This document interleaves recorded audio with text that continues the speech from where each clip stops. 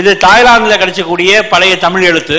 அடுத்து இதான் ரொம்ப அதிசயம். தங்கத்துக்காக தமிழர்கள் எப்படி உலகம் முழுக்க போயிருக்கான்றதுக்கு தாய்லாந்தில் பெரும்பதன் கலந்து தங்க முரசர்கள் தமிழில் எழுதியிருக்கு. இப்பயும் அங்கே இருக்கு, புகட் பக்கத்தில் ஒரு இடத்துல மியூசியத்தில் வச்சுருக்காங்க, நிசன்கோட் அமரட்னு ஒரு இடத்துல. இது சைனாவில், இன்னைக்கும் சீனாவில் போகர் காலத்தில் போன தமிழர்கள் பாண்டியன்ற ஊர் பேரில் நிறைய சைனா பாண்டியன் ஊர் இருக்கு. அதில் ஆயின்ற மக்கள், உங்களுக்கு தெரியும், ஆய்குடி கேள்விப்பட்டிருப்பீங்க. ஆயின்ற மக்கள் இருக்கிறது கிட்டத்தட்ட 2800 மக்கள் இன்னைக்கும் வாழ்ந்துட்டு இருக்காங்க. ஆயின்ற மக்களாக வாழ்ந்துட்டு இருக்காங்க. அடுத்து இதில் அதிசயம் என்னன்னா, சீனாவில் இன்னைக்கு உலகத்திலேயே அதிக தமிழ் பேசக்கூடியது சீன மக்கள். இப்போ எங்கள் நண்பர் இப்போ வராங்க, நிறைமதினு ஒரு பெண் வராங்க, 22ஆம் தேதி. முழுக்க முழுக்க தமிழில் தான் உரையாடுறாங்க. நம்மளே பழக்க தோஷத்தில் சமயத்தில் ஆங்கிலத்தில் உரையாடுறோம், அவங்க தமிழில் தான் உரையாடுறாங்க.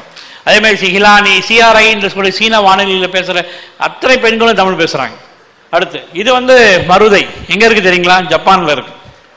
ஜப்பானுக்கும் டோக்கியோவுக்கும் உள்ள ஒரு ஊரில், ஜப்பான்லேருந்து டோக்கியோலேருந்து ஒரு கடற்கரை ஊர், அது பக்கத்தில் ஒரு உழவு கிராமம். அந்த கிராமத்துக்கு பேர் மருதை. மருதை இந்த கிராமம் இருக்குது. இன்றைக்கும் 1200 சொற்களுக்கு மேலே ஜப்பான் தமிழ் சொற்கள் தமிழ் சொல்லாக இருக்குது.